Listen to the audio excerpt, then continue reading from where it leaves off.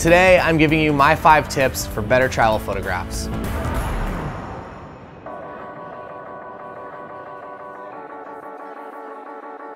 Today I'm giving you my 5 tips for better travel photographs. Number 1 is to invest in good lenses and camera gear that's easy to bring with you, like this Nikon Z Series kit. I think the 24-70 f4 is really one of the best and most versatile lenses that you can have in your bag, and I would not leave home without it.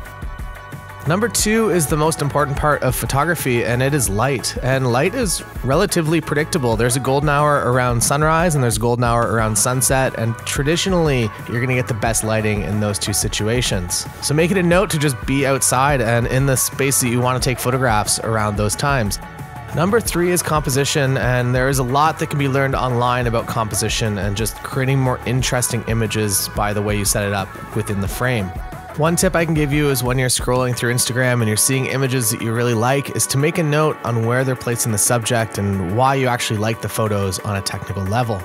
One other suggestion is that if you're having trouble seeing compositions and you're having trouble seeing lighting, is to turn your camera to monochrome mode so you're actually able to see all the lighting and composition rather than being distracted by all of the color.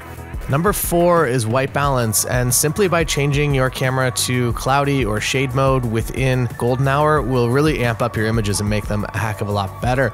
Cameras have a tendency to expose correctly for the scene, but when you're in a warm environment, you kind of want to convey that as best possible in the still frame. So by warming up your image, you're going to make photos that are more true to real life and have a little bit more impact.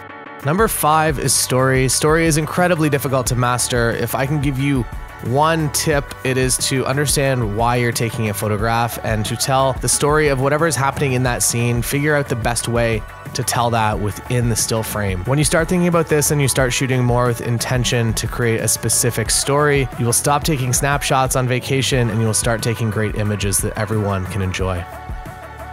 Those are my 5 tips for better travel photographs. I hope that you found them helpful and that you can implement them into your next trip and start creating better images. If you haven't checked out the Las Vegas episode of the show, it is online right now and there's a link in the description below.